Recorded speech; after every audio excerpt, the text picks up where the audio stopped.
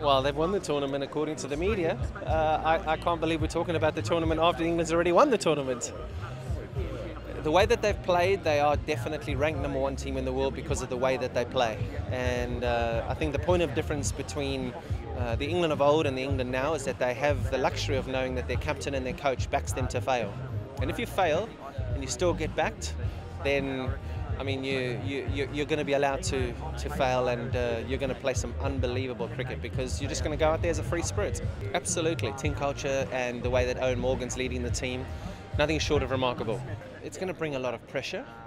I mean, I could chuck that stupid cliche, pressure is a privilege, but you've got to take it on, and you've got to understand that the time is now for an English team to step up because we haven't won a World Cup, and it'll just be amazing for the game of cricket. And I think that's also going to bring a load more pressure.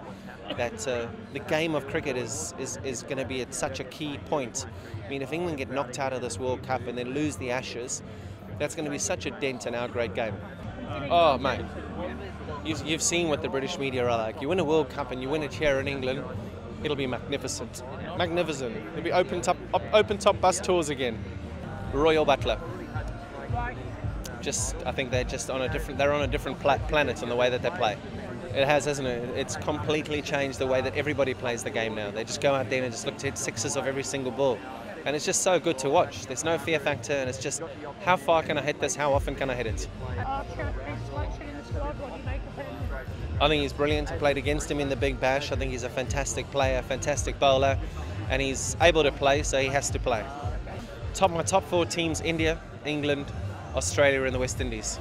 Mate, I've played all over the world, and I've taken stick in Australia, I've taken stick in South Africa. They'll be fine.